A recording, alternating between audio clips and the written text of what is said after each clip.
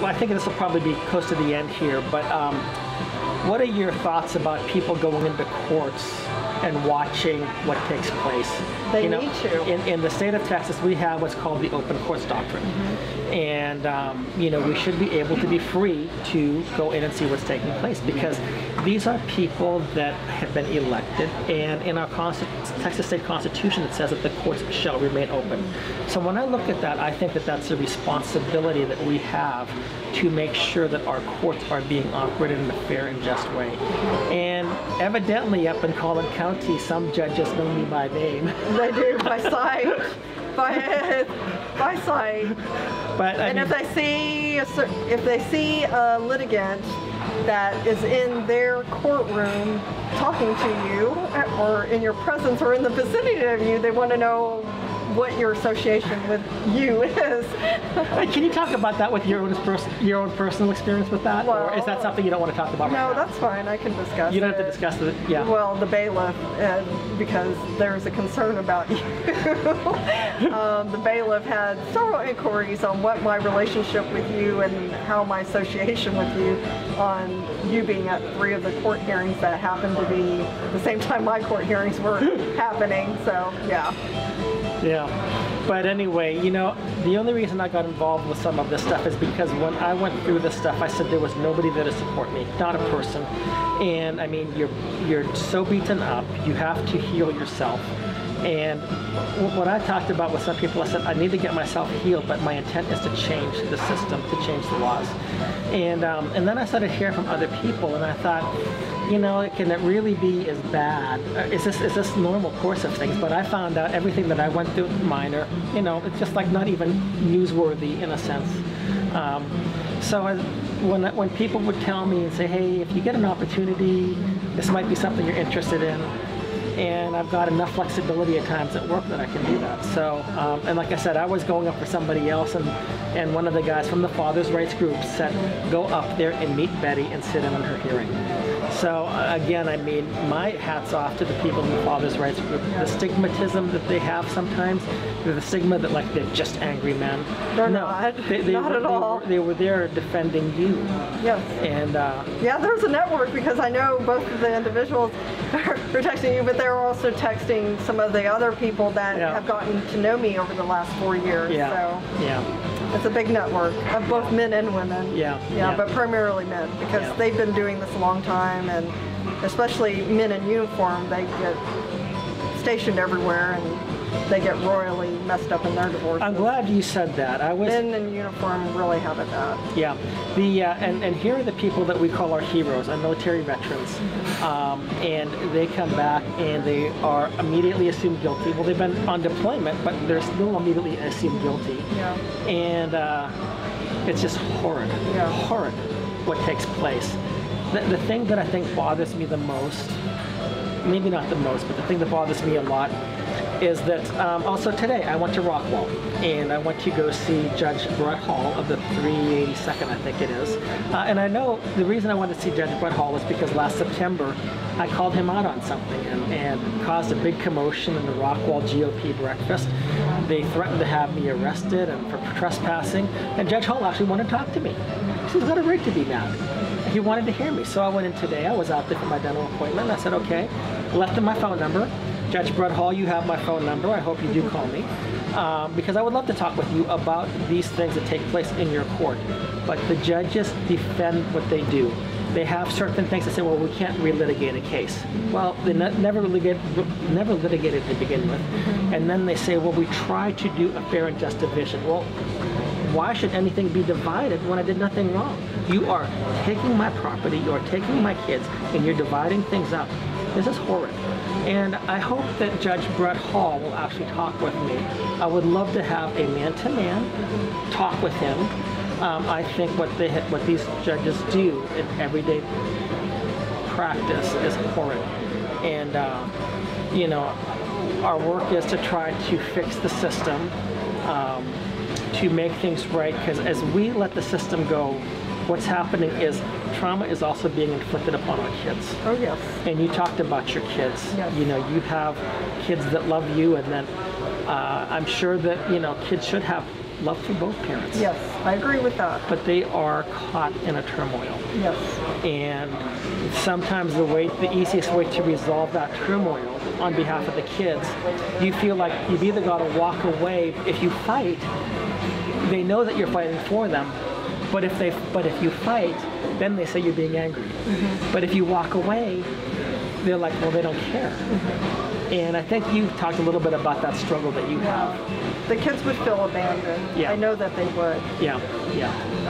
I sincerely believe, although a lot of the high conflict divorces, the children end up siding with one parent because they have the emotional need to side with one parent because that parent decides that because their personality disorder or whatever mental state that they have to take everything away from you, and the best way to hurt you is the children that you share with them. So they do anything possible, and the children are forced to pick a side, and that's with the parent that decides to go down that route. It causes a lot of emotional harm. They still love you as a parent. That I believe wholeheartedly. They may not ever be able to express it to you. They may, tell you that they hate you, that they don't love you, but in their heart of hearts, they do love you. And I just can't walk away from my children. A lot of people tell me, why don't I just give up? Why don't my children will return to me once they turn 18? That's not the case. That's not the case. That's not the case. Yeah. Everybody gets that. I shouldn't say everybody. A lot of people get that advice, or even give that advice. Yeah. And it's the worst thing you can tell somebody. Yeah. So have you felt like you've been alienated from your children at all? Oh, I am. When they're in his possession, he does not allow them to answer the phone or answer my text. So they'll go a solid week without talking to me. I still attempt to call them. Every night I make one phone call, and if they don't answer, which majority of the time they don't, I will send one text and I'll just say good night. I said, just called, just wanted to wish you good night. And then I just say when I'm going to see him next. Sometimes I just make it 2 short sentences most of the time. Yeah. You're a much better person than I am. There's the part that anyway. But the one thing about the alienation part, Dr. Stephen Miller, great guy. Yes, I've heard him talk on conference calls and international phone calls.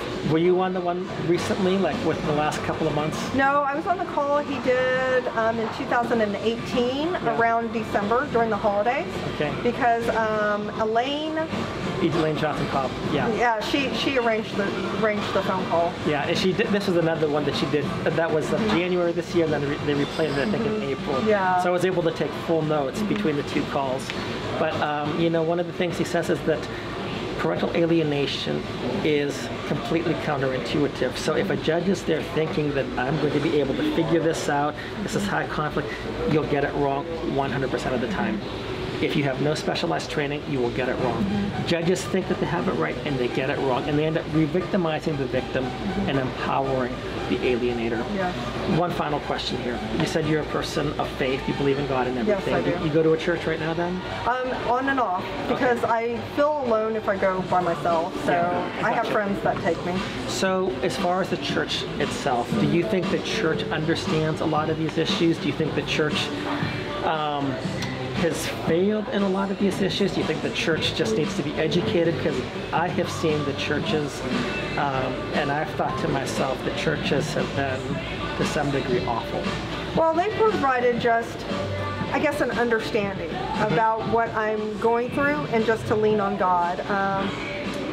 They're not getting in the middle of it, but spiritually, they provide faith and hope, and just to lean on God, and just to always not lose your faith. That is true, yeah. So that's where I lean on. I haven't asked them for any type of other help, but I've met with pastors, and they prayed over me, and what they kept was my spirit up. So I cannot, although I've been through the 4 years of hell, I can legitimately say that I've never experienced a true depression, because I had friends that were willing to talk to me on the phone, even though they couldn't support me in other ways. They could listen to me. I never felt truly alone, because I knew God's presence was with me, and I was reminded of that continually, because I did see miracles happen every now and then that would keep me going. So, and I guess let me take this a little bit further there, because some of those things that you're saying, I understand what you're saying with that. But there is a song that was out. It says, "We are His body." You know, basically we're the hands and the feet of Jesus, and that's where I think the church is lacked. You go to the church and you ask them for help, and they will pray, but they won't get involved. Yeah. They don't want to take sides. No, they don't get involved in that aspect, no. And that's where I say the church is failing, because there are some things they should say to, whether it's the father or the mother. You guys are... Well, my ex-husband proclaims that he's agnostic, so he's never been to church. Yeah, yeah. But in a situation, I hear what you're saying. But there, and you're right, that creates a different dynamic. But I've seen people that have gone to a same church, and something happens and the church does nothing. And then, of course, one of the spouses has to leave the church or whatever.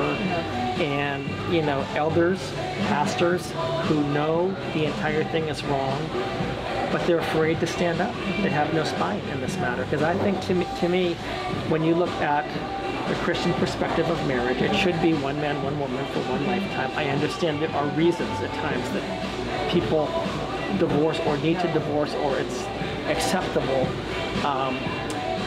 But at the same time, it's far too easy. And the destruction, even when it's necessary, it's still tragic for the children in many respects. And I think that in many respects, the church has failed in those areas. They want to be the heroes later on, but get your hands dirty and stop the thing from happening to begin with. But anyway, listen, I don't want to take any much more of your time, but thank you so much. Appreciate you spending the time here. And Betty, let me know if you ever need anything again. I'm so glad that you met with me. And anyway. I'm glad to meet with you. Yeah, so thanks again so much. Appreciate everything. Thanks. Thank you.